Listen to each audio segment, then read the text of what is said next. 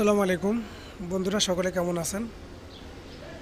তো বন্ধুরা, আজকে আমরা জ্যাক A4 প্লেট মেশিনের স্টিচ কাউন্টিং শিখব। প্রথমে আমরা পাওয়ার অন করে নেব। পাওয়ার অন করার পরে প্রথমে আমরা পি বাটনটি চাপ দিয়ে ধরে রাখবো প্রোগ্রাম আনার জন্য। পি বাটনটি চাপ দিয়ে ধরে আমরা 153তে আসব। প্রোগ্রাম নম্বর 153তে এসে এটাকে 1 বানাবো। 1 বানিয়ে আমরা 153 থেকে 154তে যাব।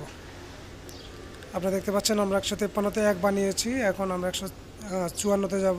প্রোগ্রাম নম্বর 154তে 9999 করে দেব আমরা।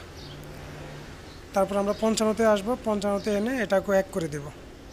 আপনি দেখতে পাচ্ছেন আমরা 155 প্রোগ্রামে 1 করতেছি।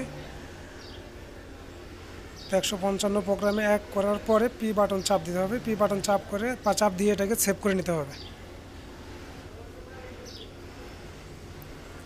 হ্যাঁ, এখন আমাদের মেশিনটা রেডি হয়েছে। এখন আমাদের কি করতে হবে, আমাদের প্লাস বাটন এবং কি পি বাটন একসাথে চাপ দিতে হবে।